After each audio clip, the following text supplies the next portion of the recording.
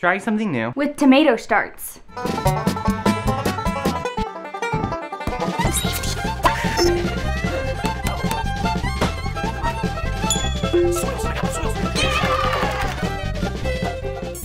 We got a tip from our friend. Plastic fruit and vegetable containers as greenhouses for seed starts.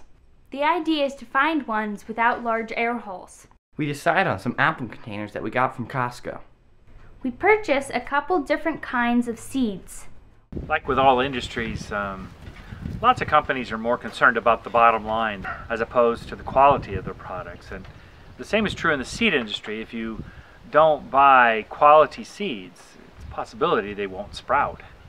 In the past, when my seeds didn't sprout, I just figured I didn't have a knack for growing things. But seeds are designed to sprout and grow. So as long as you stick with it, you will be successful at it. We plant in a combination of dirt and mulch. Within a few days, the seeds are already sprouting and growing well. They soon outgrow our containers, and now we have to remove the tops. With the weather warming up, we take them outside. This turns out to be a mistake. Half of them die. Within a few more days, the ones that are left are leaning badly. It looks like they can use some more space. A big spoon is used to scoop them out and plant them in larger containers. Eventually, we'll need a place to plant them permanently. If you saw some of our previous videos, you'll know that we added a few more self-watering containers last year.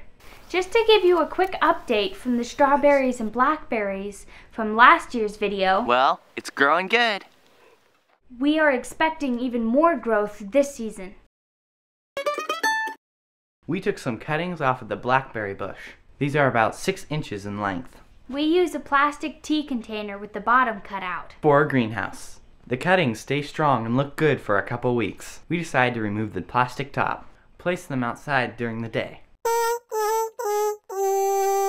They withered and died. So, we are trying the experiment again.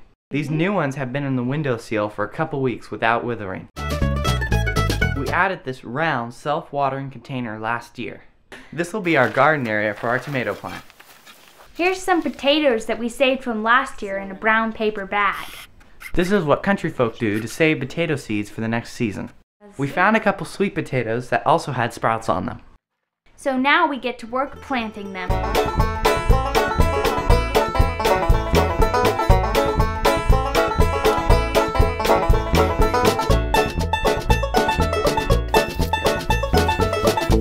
Tomatoes in the middle, and potatoes around in various spots.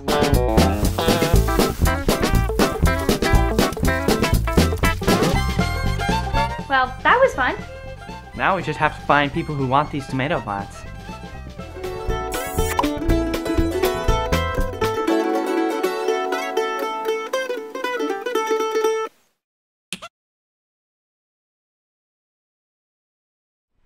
I'm trying to reword it because that's insane.